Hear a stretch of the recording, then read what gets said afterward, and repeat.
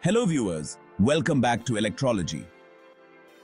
In today's video, we're diving into the fascinating world of static excitation systems. We'll explore why we need an excitation system, how it works, the function of its various components, and finally, we'll touch on the limitations of this system. So, make sure to stick around until the end.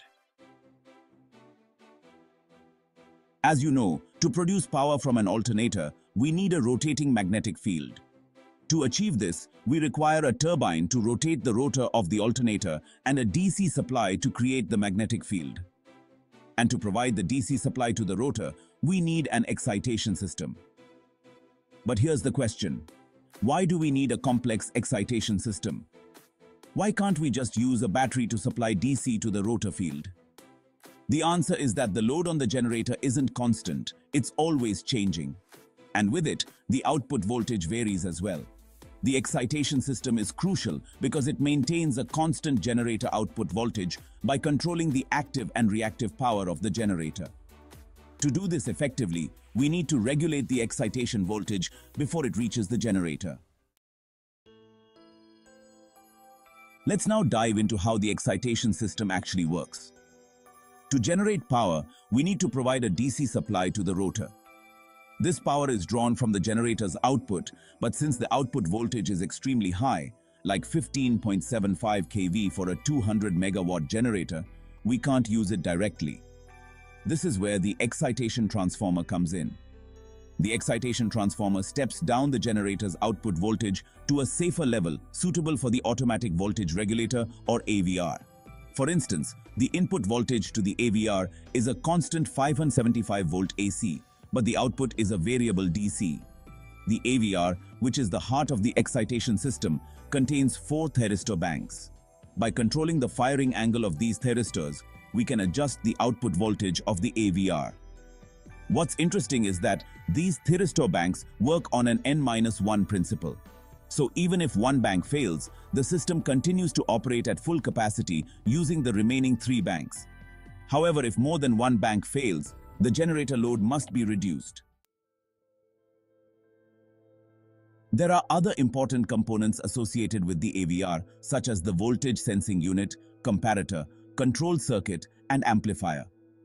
The voltage sensing unit detects the generator's output voltage and sends this information to the comparator. The comparator then compares this voltage with a reference value.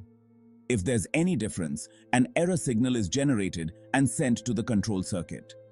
The control circuit processes this signal and sends a control signal to the power amplifier, which then drives the thyristor banks to adjust the output DC voltage. Finally, this regulated DC supply is fed to the generator rotor via a slip ring and brush assembly. The AVR can operate in 2 modes, auto and manual. In auto mode, the AVR adjusts the output DC voltage to maintain a constant generator output voltage, like 15.75 kV. In manual mode, the operator has to constantly monitor the voltage, making it less efficient. At startup, when there's no output voltage from the generator, the AVR uses a separate AC or DC supply to initiate field flashing, helping to build up the voltage in the generator stator winding. Another key component is the field discharge resistor or FDR, which protects the rotor from overvoltage surges when the field breaker is opened. This ensures that the energy stored in the inductive rotor winding is safely dissipated. Now that we've covered how the system works and what are its different components, let's discuss its limitations. One major limitation is that the system relies on a slip ring and brush assembly to connect to the rotor. This setup can't handle high currents effectively, and due to the friction between the carbon brush and the slip ring, the brushes wear out over time. This necessitates regular maintenance, which can be a hassle. And that brings us to the end of our deep dive into the static excitation system. We've covered why it's necessary, how it operates, the roles of its components, and its limitations. If you found this video helpful, don't forget to give it a thumbs up and subscribe to Electrology for more insightful content on electrical systems.